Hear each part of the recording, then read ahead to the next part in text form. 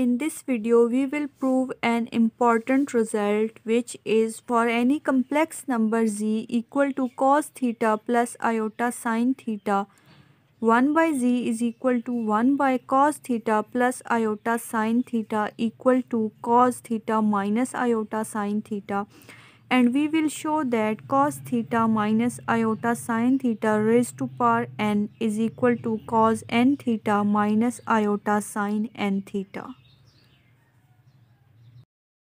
From trigonometry, we know that cos minus theta is equal to cos theta and sin minus theta is equal to minus sin theta.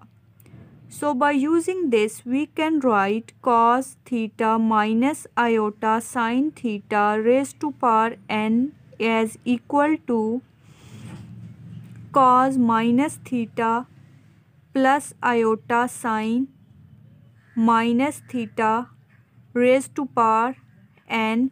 Here we have replaced cos theta by cos minus theta and sin minus sin theta by sin minus theta. Now by using De Moivre's